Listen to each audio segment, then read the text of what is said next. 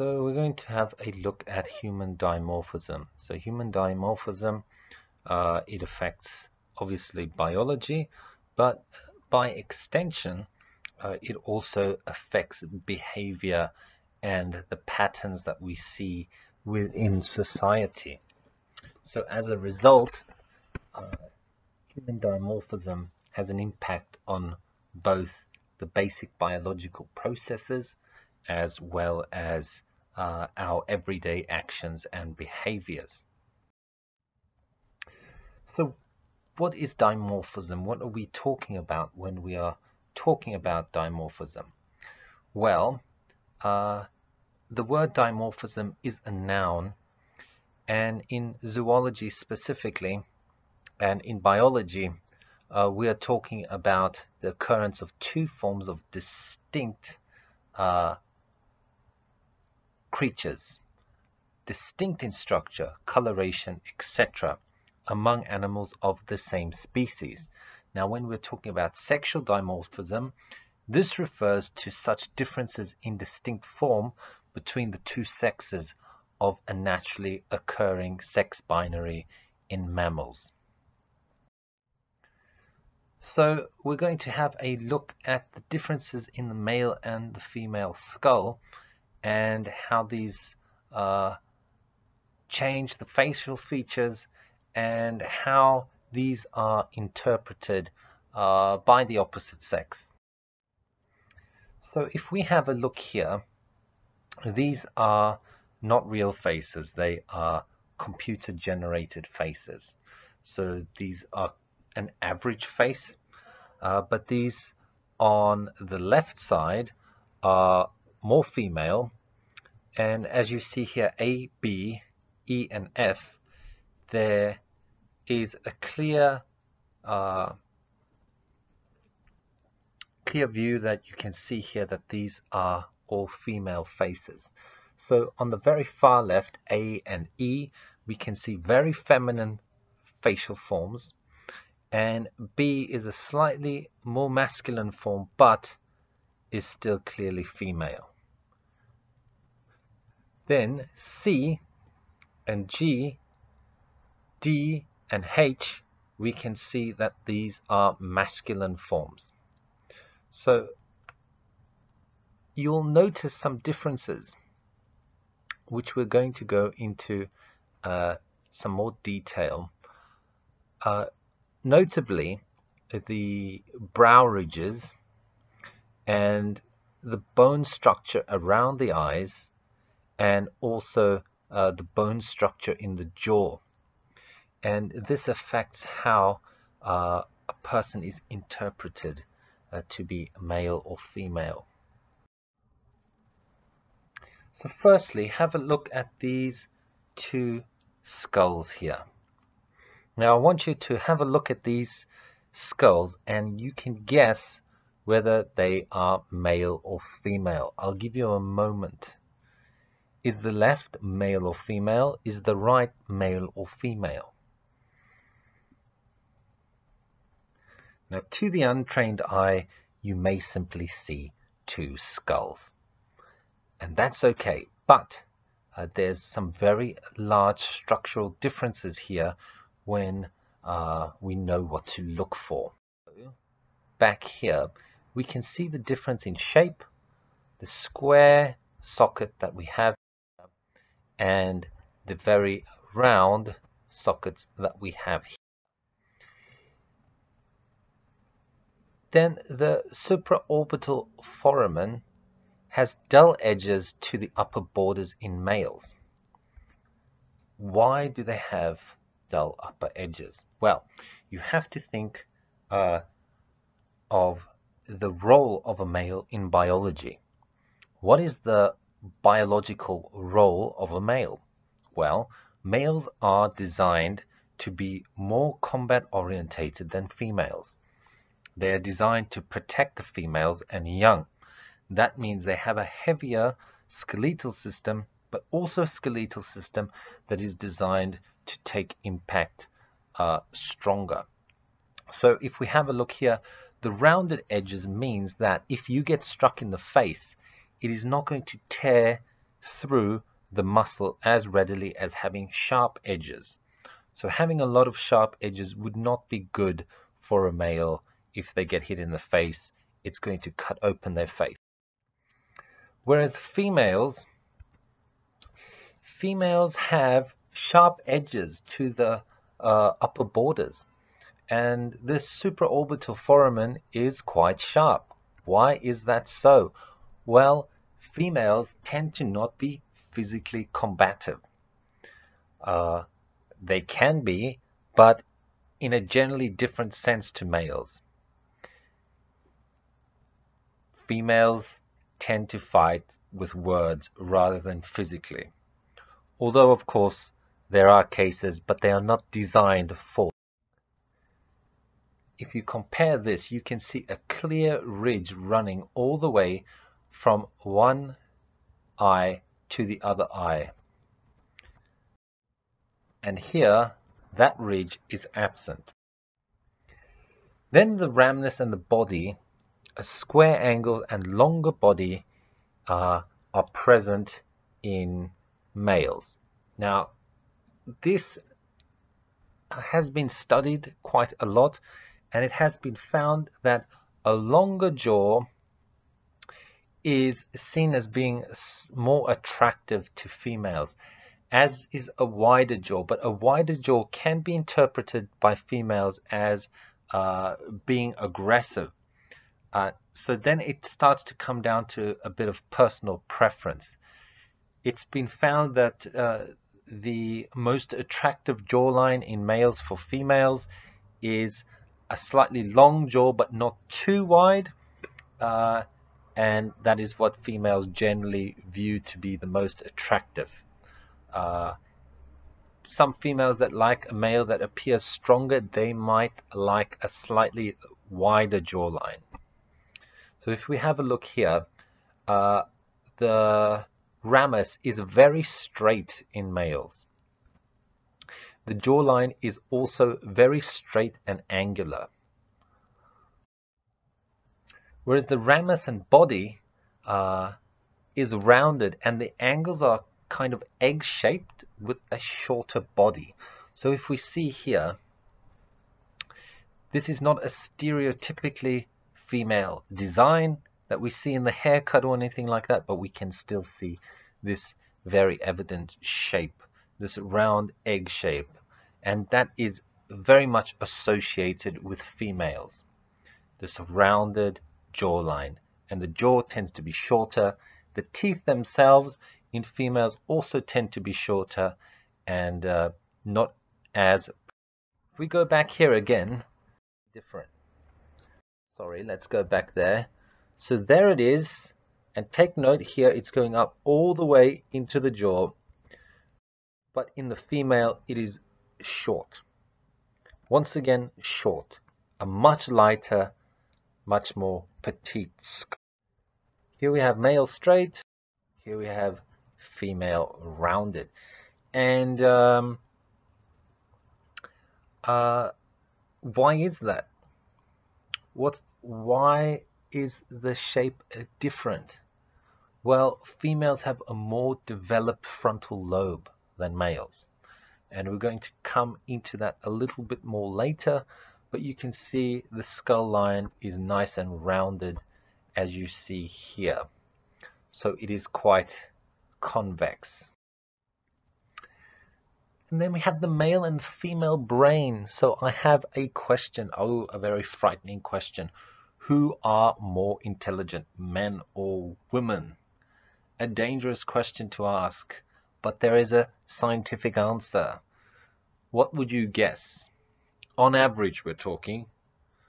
So it is a bit of a stereotype, but we are saying on average, given the data that we have, what do you think? Who do you think are more intelligent, men or women? I will give you the answer. Now, why is that? What is the difference?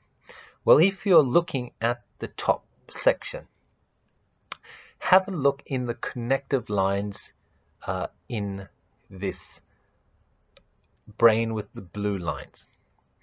have you noticed something? The connections here run mostly within the same hemisphere. And those connections do not go very far into the frontal lobe. How about the female brain? If we have a look at the bottom here, the female brain, those connections go all the way right into the front of the frontal lobe, and there is a very strong relation to the interhemispheric connections, so the connections between the two halves of the brain. So we have males at the top with a very linear thinking, and females at the bottom with webbed thinking. All right. Now these two different brain sets are to fulfill a biological niche. Male thinking is linear, it eliminates variables, and the female thinking pattern is webbed, so it creates variables. Now these seem to be the opposite, and they seem to work against each other. That is not true. For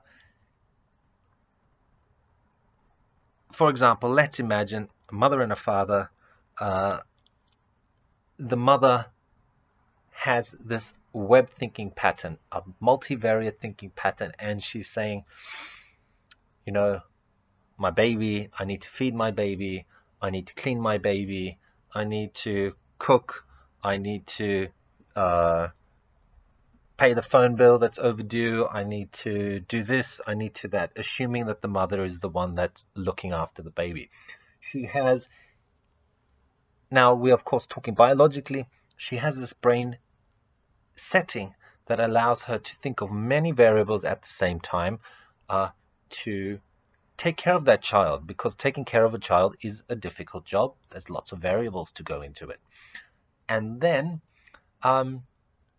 we have to think also that the female brain is better at remembering things. If you've ever had a falling out or with your wife, or if you are a woman, if you've ever had a falling out with your husband or such, you would know that you certainly have a better memory than he does in many cases.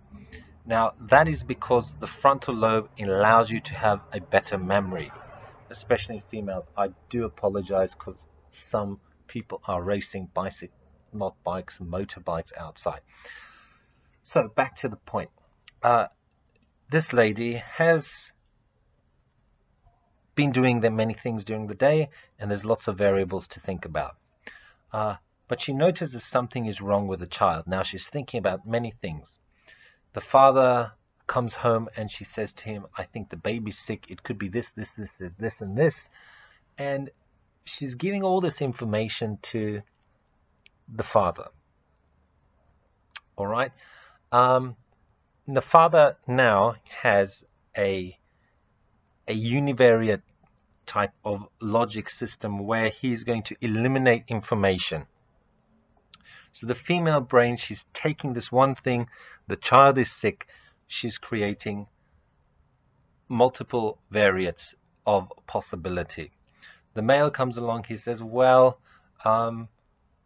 those all seem possible. Based on what you've said, it seems that this one and this one are the most plausible. So he's taking all that information and cutting it down. He might say to her, I think these two are the most plausible. And they have a discussion and they decide, actually, this is what is probably wrong with the child after they've discussed it. So really, this thinking style, it seems contradictory, but it is actually a supportive thinking style, because they can run various concepts through the other one's mind and then arrive at a conclusion that they might not have been able to arrive at just by doing it themselves. Possibly they could, but this is certainly an advantage because it gives them two different thinking styles to reach that. Now females have this web thinking pattern because they have an amazing corpus callosum, which I am showing you now. The corpus callosum is a section in the middle of the brain which allows for interhemispheric connection, and that is 25% larger in females, even though they have a smaller brain. Now, that means that they can connect those two different halves and share data between those two different halves of the brain at a much greater rate than males. Now, the size of the brain overall is different, and you would expect that because the average surface area within the brain, the cubic centimeters, are different in the male and female skull on average. So the average male brain is 1,370 grams, and the average female brain is 1,200 grams. Now, females have, relative to cerebrum size, greater cortical gray matter volume and larger volumes of regions associated with language function. For example, Broca's area and Wernicke's area, and white matter involved in interhemispheric connectivity. There we have that again, interhemispheric connectivity. The number of neurons per unit volume in the planum temporal was also greater in women than in men. So compared to women, men have been found to have larger volumes relative to cerebrum size or differences in neuronal densities in other limbic and paralimbic regions.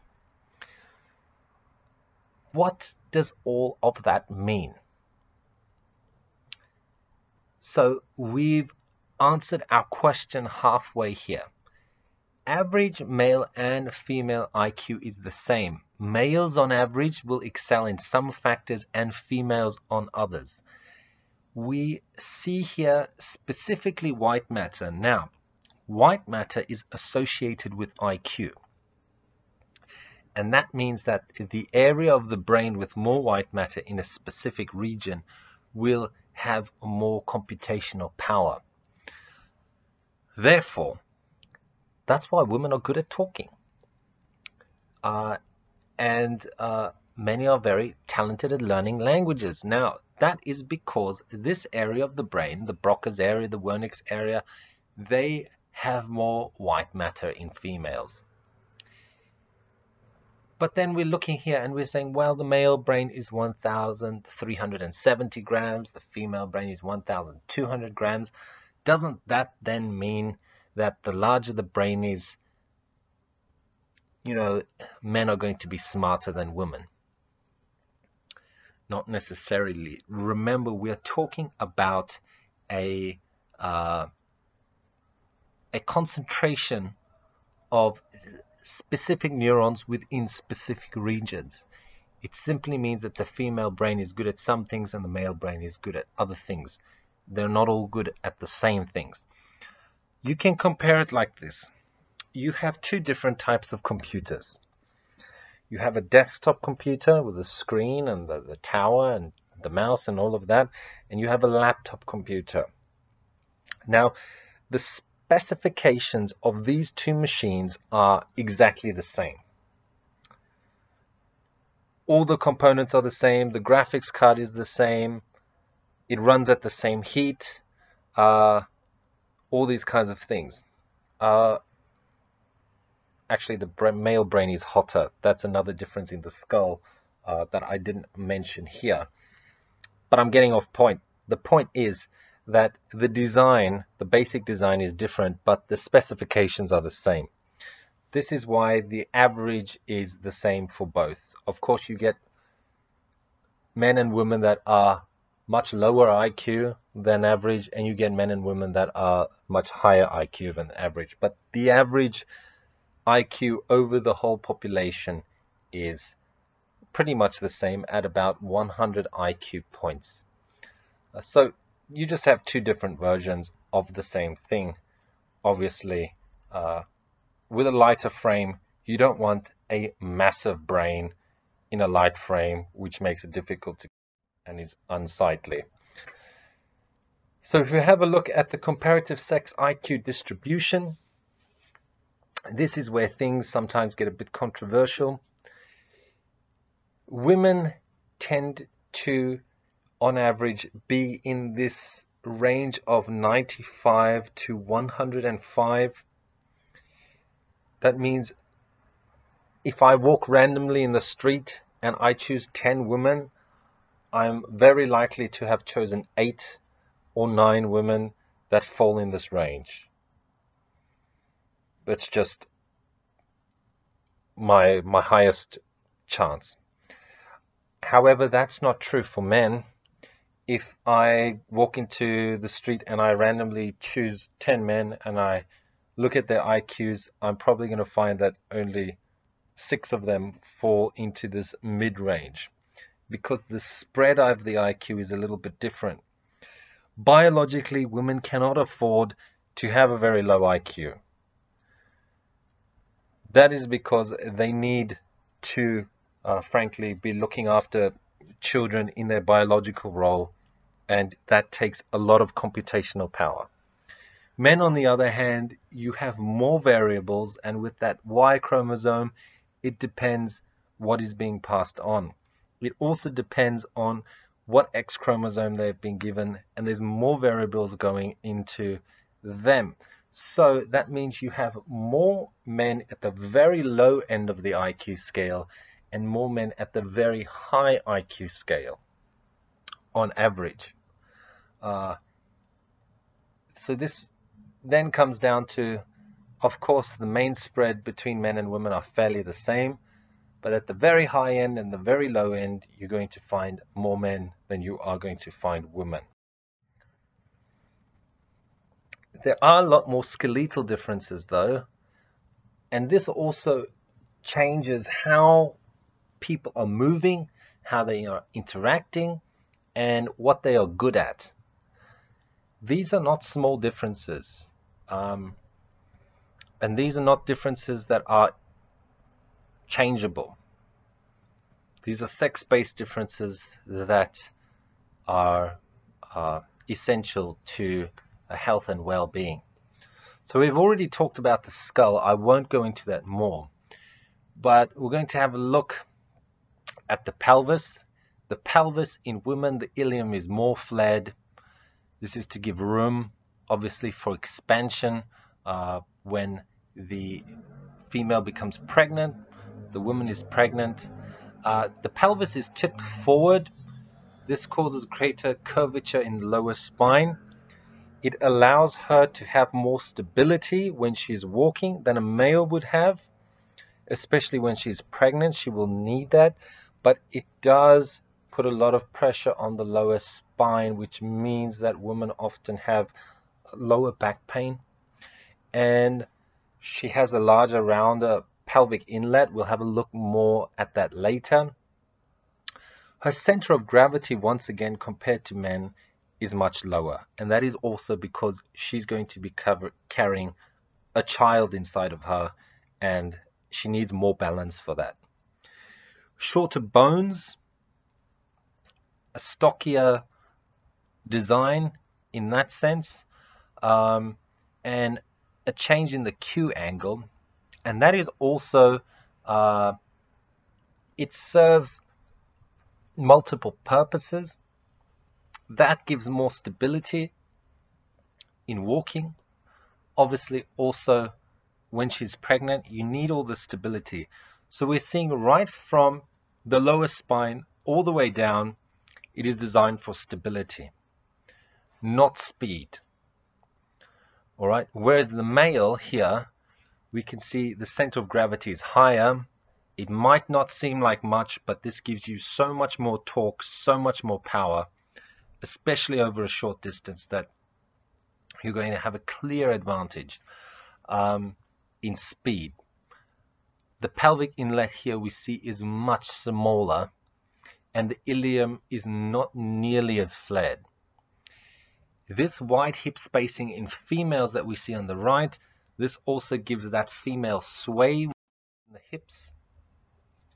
So if we were having a look here closely, we see the subpubic angle in females is 90 degrees or more, and in males it is less than 90 degrees. The sacrum is tilted back in females and it is tilted forward in males. If it was tilted forward in females, this would be a serious problem giving birth, because the canal needs to be open. You can just see the shape here is completely different. The pelvic inlet is really wide and the ilia are spread wider, more muscle attachment for giving birth. And here we see in the male that the ilia is much closer together. So the Q angle, we are looking at the anterior superior iliac spine and going down all the way to the midpoint of the patella. And the angle there we see in relation to the hip is 18 degrees in females and 13 degrees in males. Doesn't seem like much. 5 degrees, it's not a big issue. Actually, it is. It's a massive issue. It changes the whole way that you walk. So like I said before, the females, they have that feminine sway, we call it, when they're walking. The hips rocking from side to side. That is caused by this Q angle. And this changes the amount of pressure that is on the anterior of the knee. Remember, males are able to give a lot more power and a lot more torque. They have longer bones and their legs are much straighter forward. But let's imagine, excuse me, I'm getting excited here. Let's imagine we have a male and a female built with exactly the same proportions and pretty much the same weight we'll go with, and relative same muscle mass. So they're almost exactly the same. Even with the same muscle mass, the male is going to have a clear advantage over the female because of this Q angle.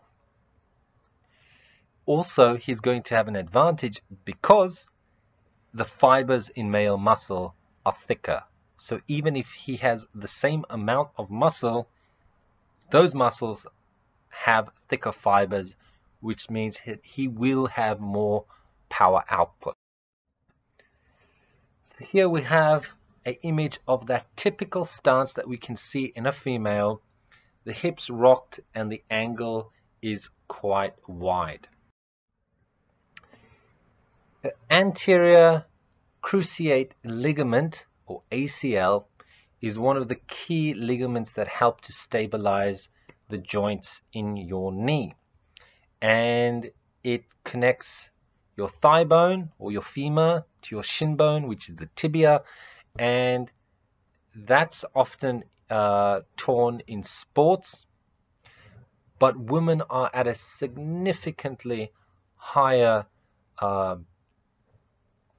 higher risk of this kind of damage. So they have a smaller temporal notch, which is this ACL, and the wider pelvis increase of the Q angle means that they have far much more pressure.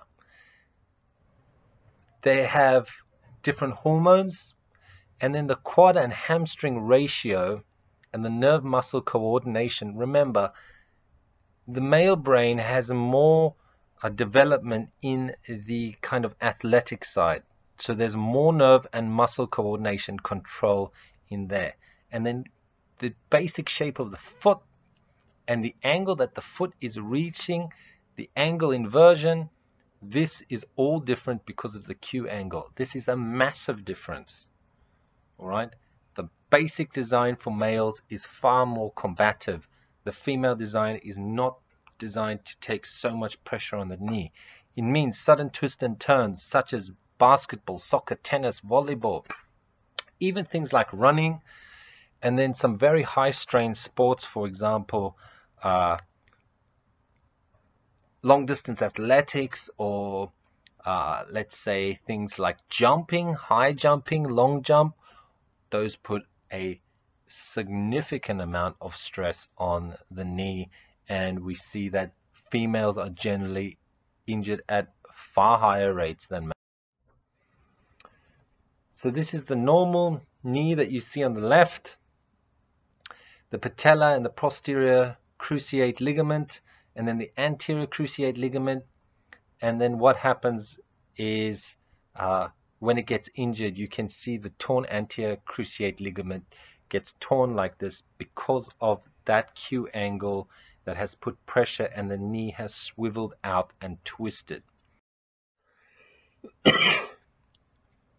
So as you can see here, this person has been hit in the leg. Maybe they're playing football, and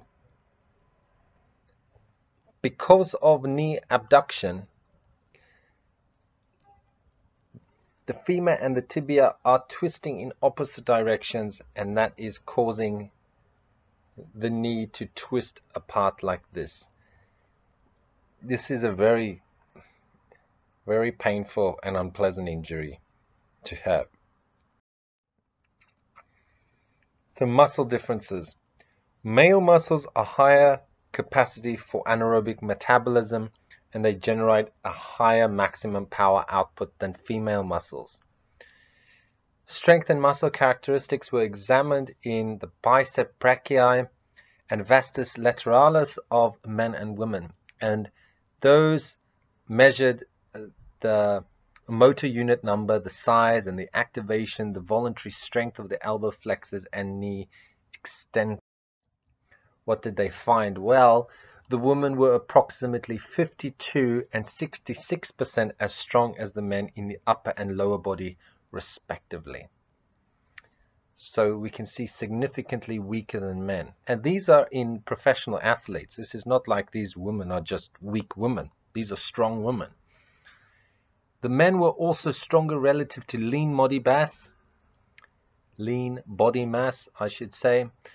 A significant correlation was found between strength of muscle cross-section areas, and the women had 45, 41, 30, and 25% smaller muscle CSAs for the biceps brachii, total elbow flexors, vastus lateralis, and the total knee extenders respectively. Men had significantly larger type 1 fiber areas and mean fiber areas than women in the biceps brachii, and significantly larger type 2 fiber areas and mean fiber areas in the vastus lateralis. What does that tell you? Well, it means even if they had the same muscle mass, the males would still have a clear advantage. Data suggests that the greatest strength of men was due primarily to larger fibers. This would mean men would be stronger than women even at the same muscle. How about DNA differences? Well, humans, like other mammals, have a sex chromosome binary. A person is either male or female depending on their chromosomes. So a female would be 2 X chromosomes and a male would be X or Y chromosome. Sometimes the female chromosome is called the large chromosome. Does that mean abnormalities don't occur? No, we have lots of mutations, but these mutations are still either male or female. There is no third sex. They are always going to be male or female. So monosomy X, which means 1 X chromosome, often known as Turner syndrome, is a condition where they have just 1 X chromosome karyotype. So Turner syndrome is characterized by short stature. Dysmorphic features are common, and that include low and posteriorly rotated ears, webbing of the neck, shielded like chest, cubus vulgaris, short 4th and 5th metacarpals, and hyperplastic nails. Often they have lymphedema, pigmented nevi, and many unfortunately have congenital heart defects. This is not a pleasant condition to have, but this person is a female.